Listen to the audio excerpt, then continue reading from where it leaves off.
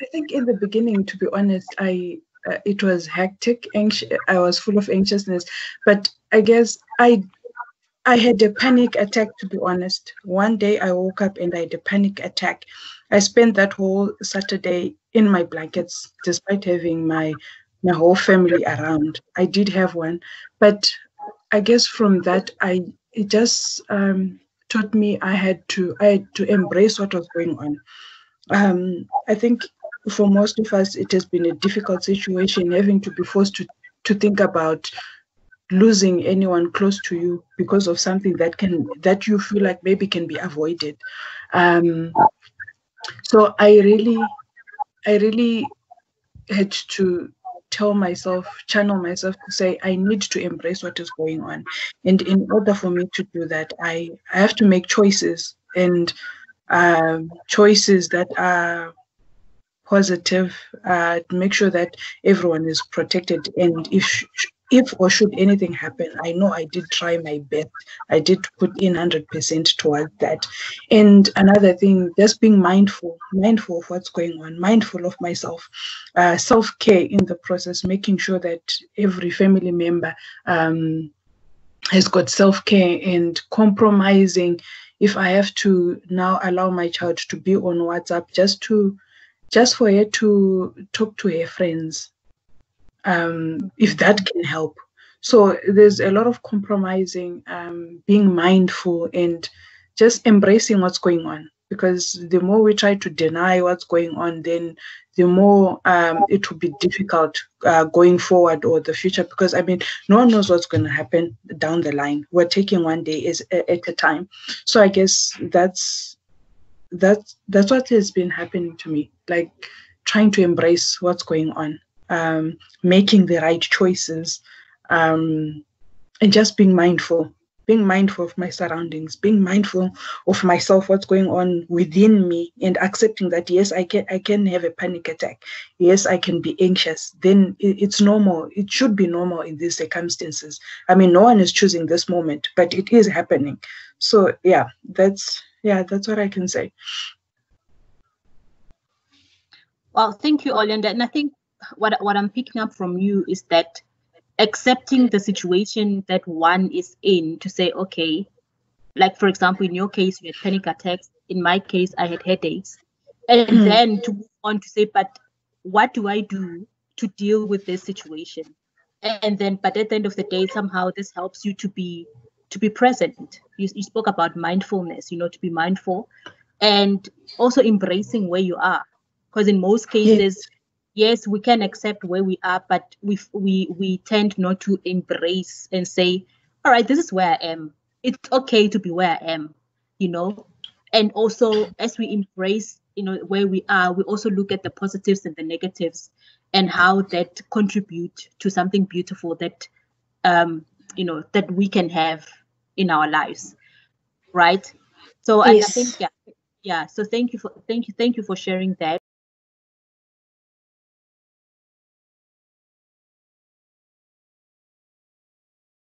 For me, it has to be that it's important to plan out my day and make sure that I have a dedicated workspace.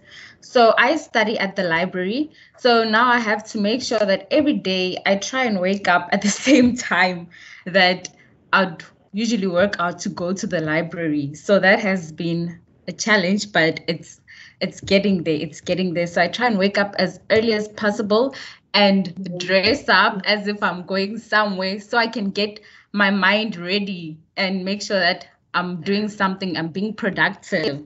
So for me, it's planning my day, having a schedule on that I'm going to do this at that time. And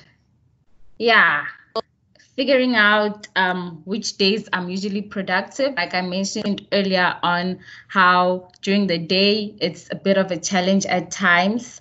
Sometimes I work at night. I'm more productive at night because of the environment I'm in. So my coping mechanisms also involve sometimes jogging and walking. That has helped me so much, actually. Oh, wow. So basically, you try to adjust, right, to the new way of doing things, but at the same time, you're also, looking after yourself, health wise. Is it physical health wise? Sorry. Physical, And yes. because yeah, you jog. You said you jog and you walk as well, Yes. and somehow that also. And I think, yeah, looking at because guys, Renelo is an honor student, so I'm just thinking that with all this assignments and everything, because nothing changed for our undergraduate and honor students. So basically, life still goes on, but they still need to adjust to the new normal. So I think somehow that also helps you with the stress that comes from, all this, things going Yes. on. Yeah. Mm-mm. Oh, wow. That's great. Thank you.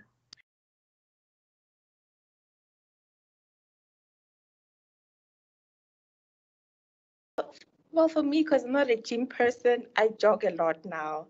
So that's Mm. mind refreshing for me. Because after the jogging, I just feel refreshed. I feel like I'm on point. I can keep going. So, yeah, and sleeping. I also enjoy sleeping. So I sleep quite, a lot. I do relax. And I try to eat healthy. I try to read inspiring books. And yeah, that's what I normally do at the moment. But I think what I'm also picking up from everyone here is that I think self-care is the most important thing. It helps us to deal with, the everything that, comes with the whole lockdown situation. Because I'm just thinking from, being mindful, embracing where we are, and going to the jogging, walking. We also spoke about sleeping because I mean, under normal circumstances, we hardly sleep. We find it very wrong to sleep 8 hours. But when you are able to rest, you are able to also take care of those around you. So yeah, which is I think it's good. And for me, what I'm taking also from the whole COVID-19 pandemic situation is that it's also teaching us to be kind to ourselves from what most of you have said, and to just say, okay, this time there's nothing I can do with what's happening, but let me focus on something that's working.